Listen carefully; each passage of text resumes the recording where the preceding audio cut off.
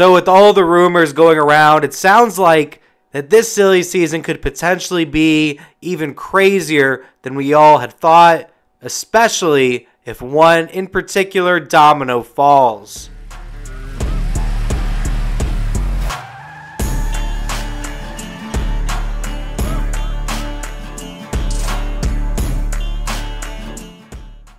Hello everyone, my name is Kyle, aka Racing Boy Short, and this is my channel where I talk NASCAR news and everything NASCAR. If you haven't already, I would appreciate you subscribing to the channel. I do multiple NASCAR videos throughout the week. Also, give me your thoughts on this video. What do you think about these silly season rumors? Do you think some of them are true? Do you think some of them aren't true?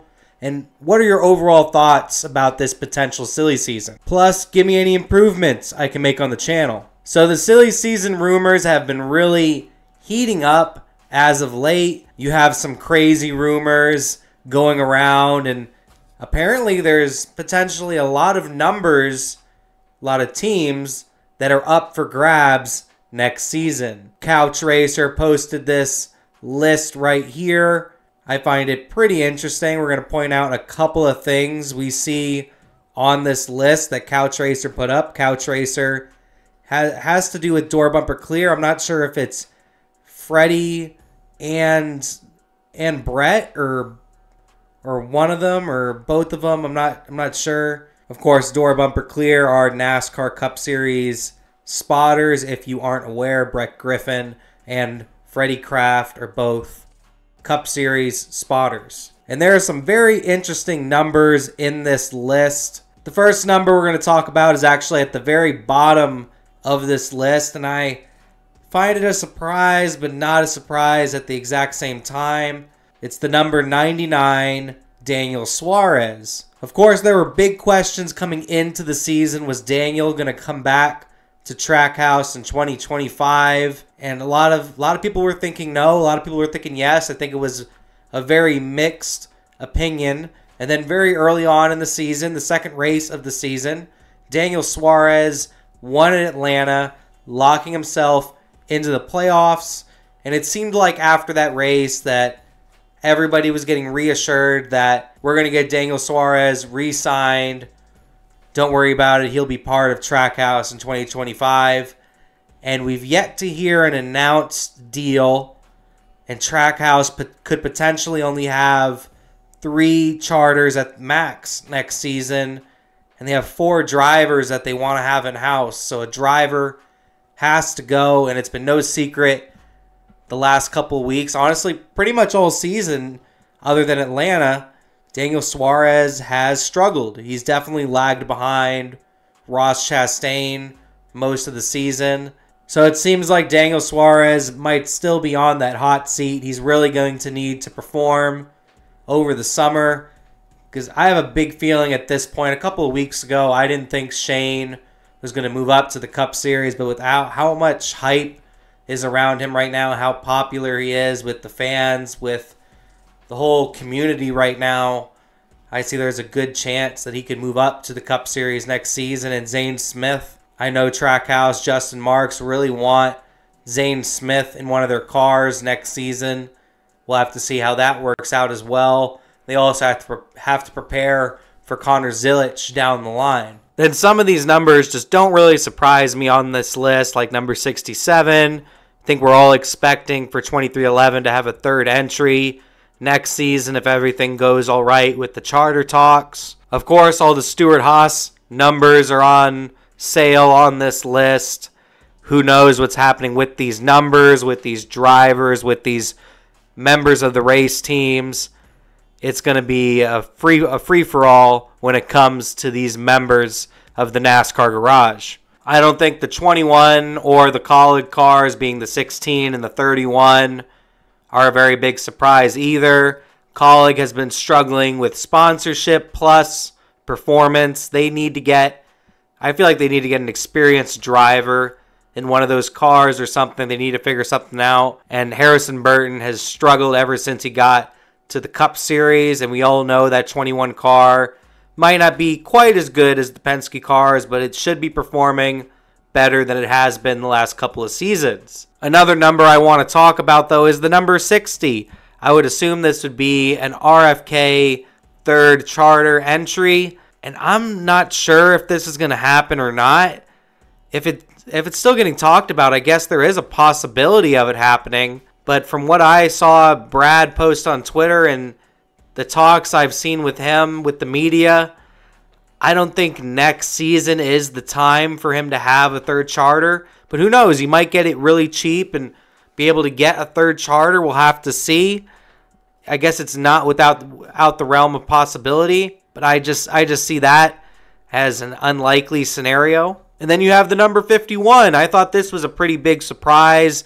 Justin Haley and Rick Ware Racing just getting together last season. Justin Haley's been really impressing in that car, but that could potentially be the reason why. Because Justin Haley has been performing so well, there might be another team looking to scoop him up. And if RFK does get that third entry, that's probably where Justin Haley would go, because Brad Keselowski convinced him himself, it sounded like, to sign with Rick Ware Racing because of the alliance that RFK and RWR have. Then we see two more non-surprises, but very interesting to see what would be done with these cars, because something is obviously going to happen with these cars, because Michael McDowell is no longer going to be driving the 34 next season, and the number 36, which is assumed to be the number for the third entry for Front Row Motorsports. There's going to be two new drivers joining Front Row Motorsports next season. The big question is,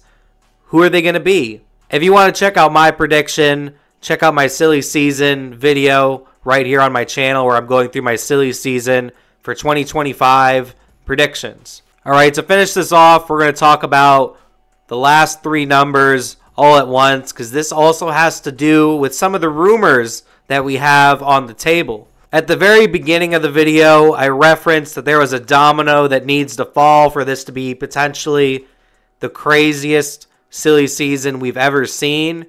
And that domino is the driver of the number 19, Martin Truex Jr. Because there's been talks the last, I think, 3 seasons at this point, will Martin Truex Jr. retire at the end of the season? And it's been a discussion point for the first couple of months, for a good part of the season, every year.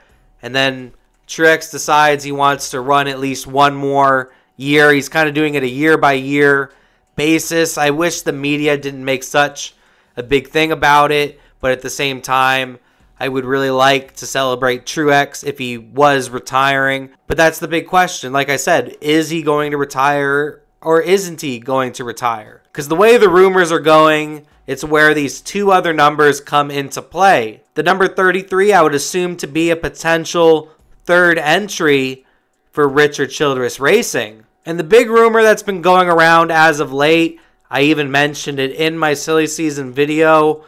Ultimately, I do not think this will happen, but I've been hearing about it a lot, and at the same time, I think this would be a good match.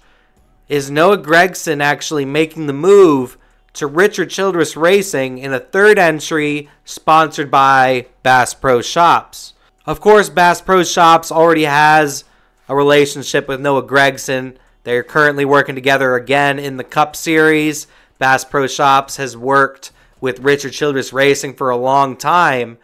But the way this has to do with Martin Truex Jr., if Martin Truex Jr. retires, that frees up a lot of sponsorship dollars for Bass Pro Shops, who I think would be willing to do it either way, whether Truex retires or not, as long as Gragson continues the performance that he's been having in that number 10. Then comes probably the biggest surprise number on this list, and that is the number of my favorite driver, Kyle Busch. There's actually been some rumors the last week or two that there's a potential Joe Gibbs Racing reunion in the works. Ultimately, I really hope this would happen. I really hope this would happen. I would love to see Rowdy back at Gibbs, but ultimately, I do not think that this will happen. It sounds like the way Rowdy's contract works, it sounds like it's an option at the end of the year, but it all sounds a little confusing.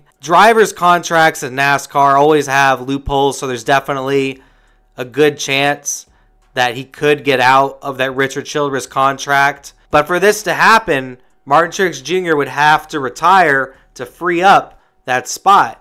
And we'll come back to the number 19 in a minute, because we're not quite done when it comes to the number 19 and the rumors that have been going around. So if Kyle Busch would make that move, it would end up freeing up a spot for Richard Childress Racing, for Noah Gragson to either move into that seat or potentially even still get a third charter to move Austin Hill up to the Cup Series. A lot of interesting stuff, but like I said, for it to get really crazy, I think a lot of stuff is already kind of expected when in the offseason. Front row is going to look completely different.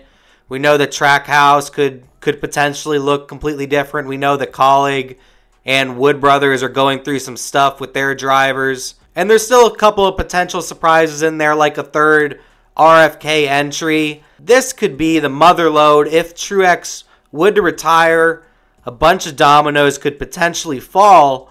And there's even rumors that if Truex doesn't retire, that the next season, Kyle Busch could potentially actually have that reunion with Joe Gibbs Racing then. Very interesting stuff. And there's one more rumor to go over really quickly, having to do with that 19 car as well. I've heard a lot of talks lately, and I didn't really think about this, but I guess it could be a possibility that the number 19 would actually potentially be driven next season by Chase Briscoe. And it makes sense. Chase Briscoe has really upped his performance this season, even though Stewart-Haas is clearly a struggling race team right now. Him and Noah Gragson have been the top performers at that race team. He already has a good amount of sponsorship and sponsorship dollars that he brings with him, and he's very hardworking. He works well with his teammates. Overall, I think he's just a really good driver to have on your race team. Maybe not your star driver, but he's a good member of a race team. And I could potentially see this happening, and I'd say this is the only rumor that I've gone over that I could really see any shot of this happening. I think some of these are a little outlandish. I would really love to see Kyle Busch go back to Joe Gibbs Racing, but ultimately I just don't see it happening, and I hope I'm wrong. I would be ecstatic if I'm wrong, because then I can get a whole bunch of new 18 gear again, and that would be great. But ultimately I don't see it happening. And the Noah Gragson thing, I see it as a match. But at the end of the day, if RCR is getting a third charter, I ultimately think they're going to put Austin Hill in that car, because they've made that commitment to Austin Hill. Austin Hill has proven a lot in the Xfinity Series. Ultimately, I think Noah Gragson is the better driver. But Richard Childress just seems like a man of his word for the most part. He seems like a loyalist. He's really loyal to the people close to him.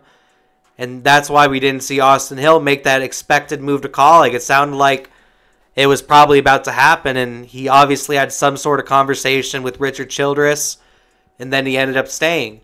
So I can definitely see Austin Hill, and he already brings sponsorship. I can see Austin Hill getting that third ride over Noah Gragson. But that'll do it for this video. I want to get everybody's thoughts about these potential silly season rumors. You saw all the numbers that I went over. What numbers do you think could actually have something happen? Or you think some of these are going to be the same? What do you think is going to happen with some of these rides that have potentially could be changed up next season? But thanks for watching. My name is Kyle, aka Racing Boy Short, saying peace.